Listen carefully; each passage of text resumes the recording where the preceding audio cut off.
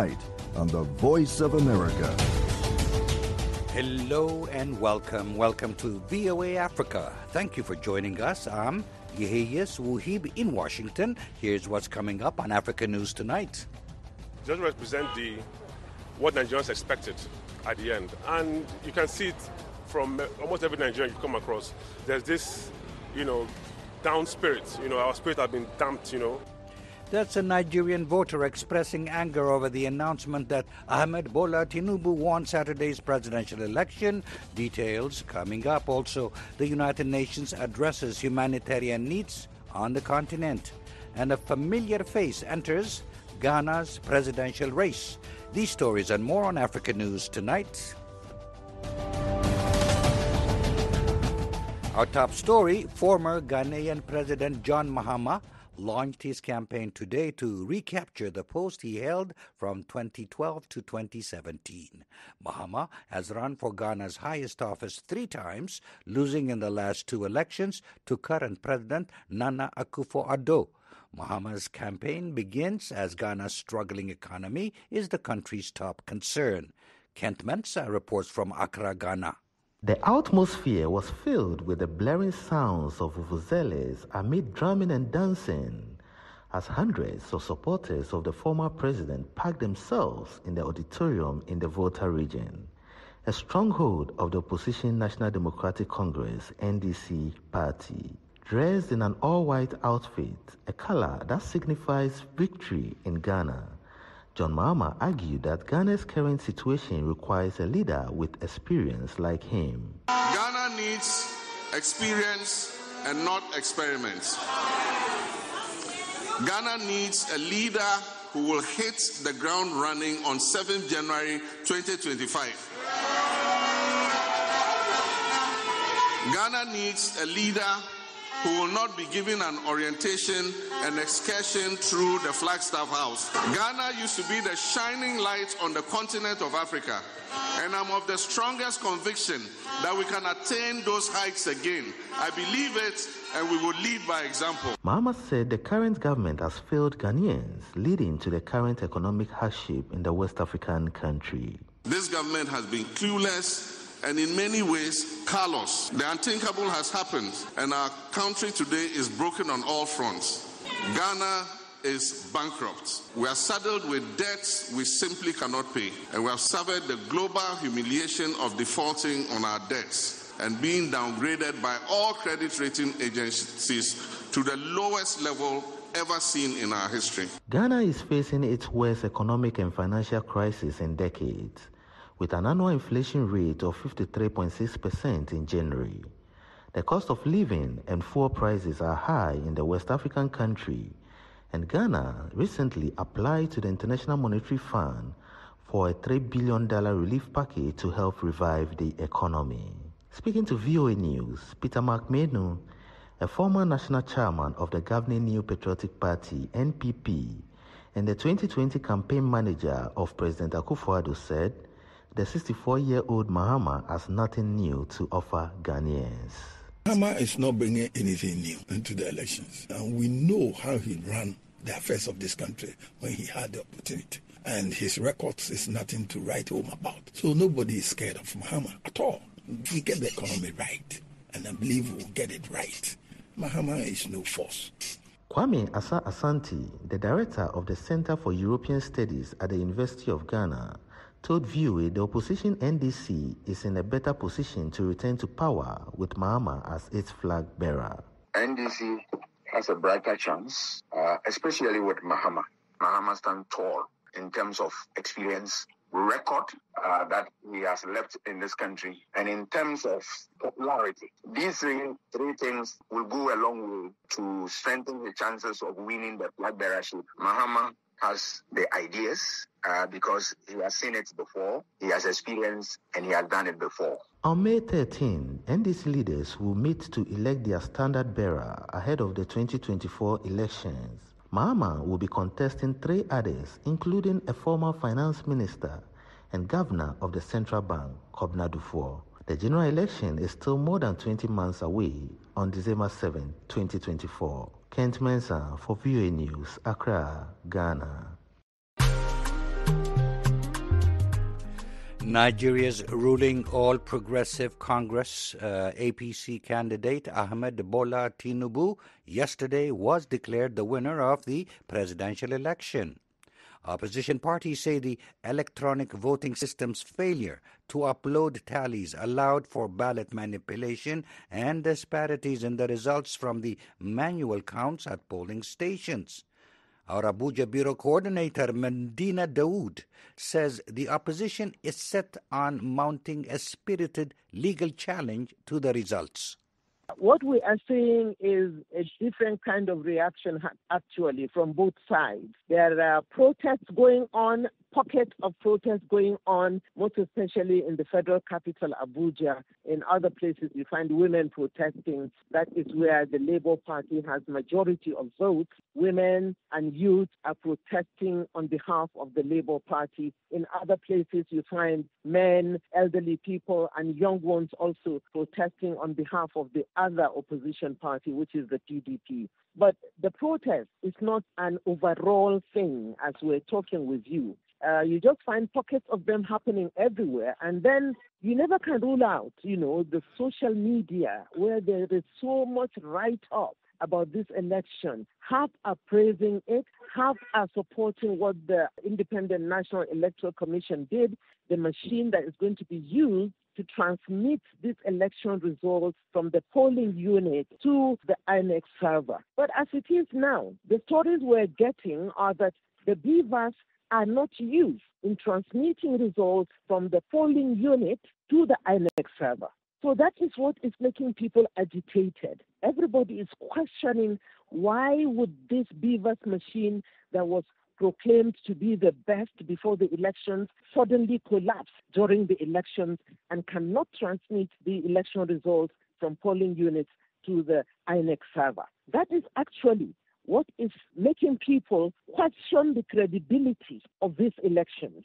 It's so ironic that Nigerian Electoral Commission introduced this, what you're talking about now, the biometric voter identification technology for the first time at the national level, and a portal for uploading election results to improve transparency, but it seems to have backfired. And I guess that's why the opposition and its supporters are saying the system's failures to upload the tallies allowed for ballot manipulation and disparities in the results for the manual counts at polling stations. Very, very ironic, because right from beginning, this issue of transmitting election results technologically or through the beavers machine brought a lot of problems at the National Assembly, like when the Electoral Act 2022 was going to be passed. Half of the National Assembly for the House of Reps and the Senate were always rowdy about the mode of transmitting electoral results. Until the Electoral Act was approved, there were still questions as to if Nigeria is technologically advanced enough to be able to transmit election results through the internet. Now, because of that, Medina, the opposition is set to mount the impending challenge. The two main opposition parties, that is the People's Democratic Party, where the former vice president contested, Atiku Abubakar, is challenging the outcome of this election in court. So also, the Labour Party, where the former Anambra State Governor, Dr. Peter Obi, contested, is also challenging the validity of these results in court. So we're waiting for them to file their cases. But so far, we have received their petitions that they have sent to the United Nations and to many, many other observers, the EU, like the ECOWAS, the Africa Union. They have sent petitions to all of these observer groups asking their support, that they want to challenge the validity of this election in court, and they would want the support of all of these organizations to come personally to observe the elections. That was Medina Dauda with VOA's House of Service. She spoke earlier today from our office in Abuja. Nigerians are starting to move from Saturday's election, but as VOA's Peter Clotey found out. Many voters say they are disappointed by the announcement that Ahmed Bola Tinubu won the presidential election. Many are frustrated with the slow pace of the vote counting and problems with the electronic voting system. Here are the thoughts of two people Peter spoke with yesterday in Abuja. My name is Ken Amanze. What is your reaction following the official declaration of Asiwaju Bola Ahmed Tinubu as president-elect of the Federal Republic of Nigeria? Personally, I feel disappointed as a Nigerian. Why? Because, the whole world saw the elections. Observers were around. The people came out en masse, hoping that their votes would count. And at the end of the day, it turned out to be what I'll call a sham. Why? Just imagine you put in hot water to make tea and then you're getting fruit juice. How would you feel? So you think the election is just a fruit juice? Well, I think it's just a sham. It was a scam. This doesn't represent what Nigerians expected at the end. And you can see it from almost every Nigerian you come across. There's this, down spirit. Our spirit has been damped, and it just tells you what we all feel, how we all feel. But the electoral law has provisions to address issues of that. The INEC chairman, Professor Mahmoud Yakubu, asked these aggrieved parties to present evidence to him in order to consider some of their issues.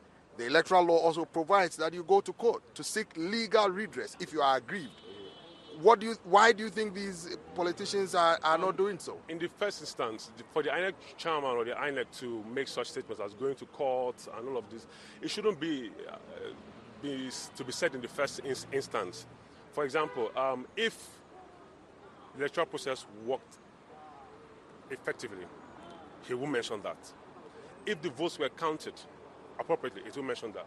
If they were uploaded on time, as promised. He had 4 years. He had over 300 billion to make this election work. In Naira, and he still failed. So, in essence, what are you talking about? So, this statement he's making is like putting salt on injury. So, he shouldn't get to that point. He should get to the point where he says, these are the actual results, these are the winners, and this is your president-elect. I'm Gloria by name. Your last name? Akbana Gloria. All right, so, Gloria, a winner has been declared by INEC. Asiwaju Bola Ahmed Tinubu is now officially president-elect. Your reaction to the election results and the declaration of the winner? It's like the reaction is, I can't even express myself because it's too much.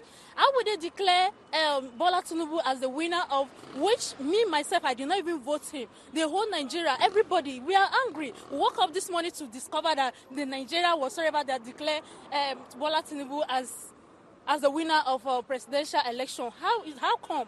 Why all the voting everywhere that we check around, in my own unit, no any place that Bola Tinubu won the election, but fortunately, coming this morning, check this morning, everything comes to our life. But there are a lot of other states that voted for him. Apart from other states, yes, there are a lot of other states that voted for him, but he did not come fourth. He did not come as the first position, then neither second. He's even the third position coming. So why will you come and say, okay, now you are the first person to come? It don't work that way. So we are angry. So for the youth who are angry, what message will you send to them? They should let the justice be made. Let it be made, no matter how it is. Let justice work. What does that mean? Explain to us. We want our vote to count. Our vote is not counting. It's not what we vote is different in Italy. We want our vote to count. Those were voters in Abuja talking with VOA's Peter Clotey about the country's presidential election. You're listening to Africa News Tonight on the Voice of America. Tunisian tennis star Ons Jabeur is speaking out against discrimination a week after President Kais Saied ordered urgent measures against sub-Saharan migrants, including mass evictions. Last week, he said they are bringing violence and crime to the country and are part of a criminal plot to change Tunisia's demographic makeup. According to the French news agency AFP yesterday, Jabeur tweeted, "Today is #Zero Discrimination Day." She said, quote, "As a proud Tunisian, Arab and African woman, I celebrate the right of everyone to live with dignity." Another Tunisian sports figure, football star Radi Jaidi, has voiced solidarity with the migrants, posting, "I am African, not just because I was born in Africa, but because Africa was born in me." Jaidi comes from the black community, which makes up a tenth of Tunisia's 12 million people. AFP says hundreds of West Africans have been evicted in recent days by landlords, fearing heavy fines for hosting undocumented migrants. Many of those evicted have flocked to their embassies for repatriation. Ivory Coast and Guinea have begun evacuating their citizens. Tunisian President Kais Saied's comments about migrants from sub-Saharan Africa led hundreds of protesters to take to the streets of the capital recently. Ahmed Galoul is the former Tunisian Minister of Youth and Sports. He spoke with VOA senior analyst Mohamed Al-Shanawi about why he thinks Saied has spoken against migrants.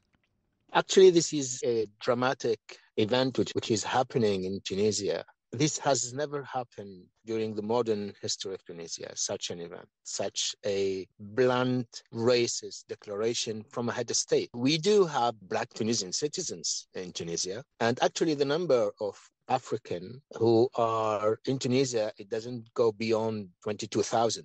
So for a president of a country to get on a national TV and to say that there is a plot to change the demographic map of the country, it is something quite radical. It is worth noting that such a declaration came after a wave of propaganda on social media trying to create a scapegoat and this type of fear that there is a danger coming from the sub-Saharan region. And those African who are with us are trying to change the religion of the country, and they represent a danger. So in my view, what is happening is just a propaganda campaign and creation of a scapegoat in a time of crisis. And this crisis is actually the failure of Kais Saied, the failure of his roadmap, his failure in convincing the Tunisian population about his program. If you are aware, during the last elections, less than 10% of the Tunisian population have participated in Kais Saied's election.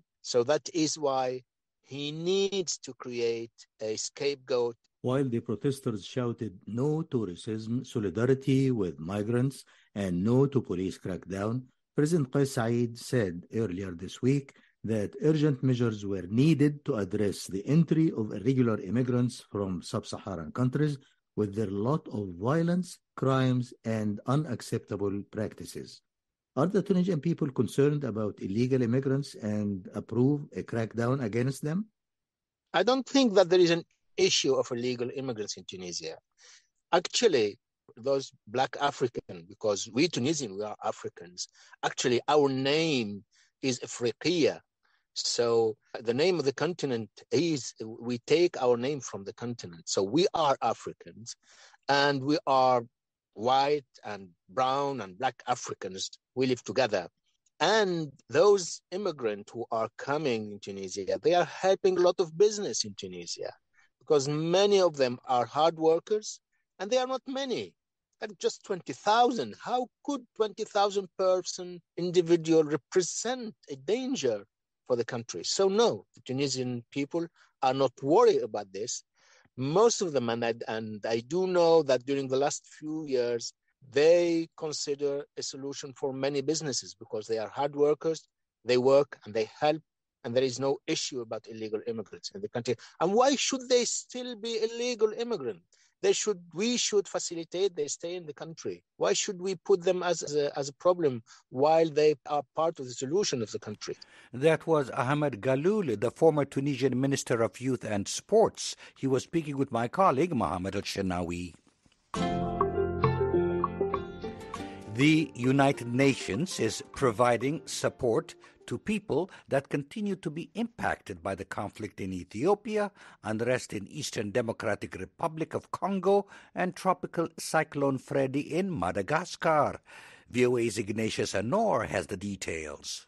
In Ethiopia, the UN says the eastern southern regions of the nation continue to reel under the impact of devastating drought. UN spokesperson Stefan Dujarric says some of these people are coping with the cholera outbreak. At least 1,100 cases have been recorded. We, along with our partners and the government, launched an appeal for nearly $4 billion to reach more than 20 million people in Ethiopia this year with critical assistance, including food, nutrition support, health services, and other vital aid. In northern Ethiopia, the UN noted improvements in access to humanitarian aid after a deal to end hostilities by warring parties. Since mid-November, the global body says it has sent nearly 180,000 tons of food and other aid to Tigray, adding that more than 8.5 million people are now targeted for food assistance across Afar, Amhara and Tigray. In the Democratic Republic of the Congo, clashes between the Congolese army and the M23 rebels continue in the east of the country, according to the United Nations. Dujarric says assisting people coping with Cyclone Freddy is a challenge. In Madagascar, we are also continuing to support the government to help people impacted by Tropical Cyclone Freddy. At least 226,000 people were impacted, including 150,000 who are in need of humanitarian assistance. The number of people displaced by the cyclone has increased to nearly 38,000, according to the authorities.